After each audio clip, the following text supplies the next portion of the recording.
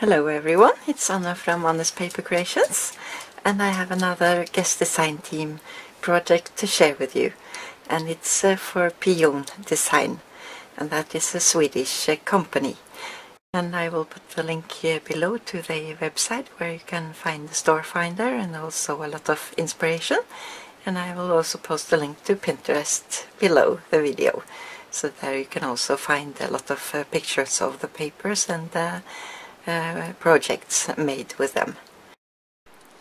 So here is my next project with a sweet baby collection from Pion Design, and I made a sort of a photo frame mini album. So this can be hanged on a wall, and then you can change the covers here for pictures of the baby. So I will show you a bit of the frame first and then the album inside. So to make this box here, I just made a box like normal, and didn't glue anything on the side, and then I cut out chipboard around and cut out the frame here, so maybe you can see a bit on it on the top here. So, and then I used the Martha Stewart punch I showed in the previous video with the Sweet Baby collection, and that's a punch around the page to create this doily around. And this lace is from Kreativ Scrapping, and here are some flatback pearls from Wild Ochre Crafts, and here I cut out this stork. So, and this had a blue bow here, so I just painted it white and went over with some pink marker here to color it in, so it fits a girly album or a theme. So, and on the top here I cut out some butterflies, and have some stamens behind here, and this I cut all the way in on the side so I can form it a bit. And for the hanging here I have made a bow from seam binding and a Wild Ochre Crafts flower and some cheesecloth and pearl string, and these leaves are from my stash. And yeah, and also have a hanging here, and here it says "It's a Girl", and that's dye from cherry lin, so this is hanging down when it's hanging on the wall. So inside here you can take out a frame like so, and place a picture inside, and this can also be flipped around, so you can use this side too. So here I have some tags and a little christening dress for a little girl. Place some lace behind here, and I made a bow here. And this die is from Cottage, a cut. So, and I haven't bound them together. I'm not sure I will, but if I do, I will just bind it here.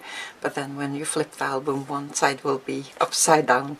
So I think maybe I will leave it like so. And here is another one. And here I placed doily behind, and this is a cherry lin die and some fussy cutting here, and this I layered several times, this little baby in a book here, so it's popped up a bit, and fussy cut out this stork, and here is just a little tag for some decoration, or you can journal behind. And on the back side here I made a pocket and some fussy cut from the paper. And this is a Spellbinders die, so it's just for some fun and some decoration. And you can do some journaling here, or place a photo here and journal here. So, and here I have some baby clothes hanging, and this is also Cottage cuts die, and I can take it out here.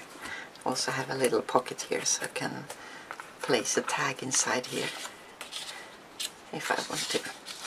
So, and it's hanging on some crocheted trim here, and on the back some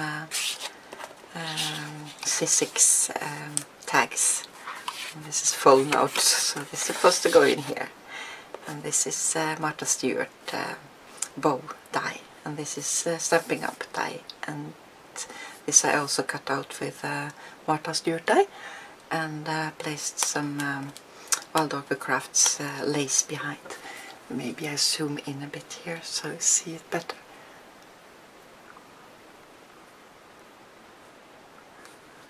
So and so. And for the next here I cut out the frame, and I've saved all the insides here, so it's a place on the back, so the receiver will know how big to cut the pictures, because first I had it open, but then it wouldn't slide so easy, and here is also a pocket, and it's Martha Stewart punch, so you can slide a tag inside here. And this leaf here is from Sherry Lynn die, and on the back here this is La La Land die, I think, if I'm not mistaken, and a little pocket here, and some lace trim here from Kreativ Scrapping. So, and to make this shape here I used this Tim Holtz. It's file tabs, and it's on the edge die. So here you get both the middle and the side. So yeah, the next one here is Sizzix die, and I cut out the border from the paper collection, and these I don't remember now, but maybe it's Joycraft die, I'm not sure. So, and on the back side you can place a photo, and this is a memory box die, and cut out the butterfly.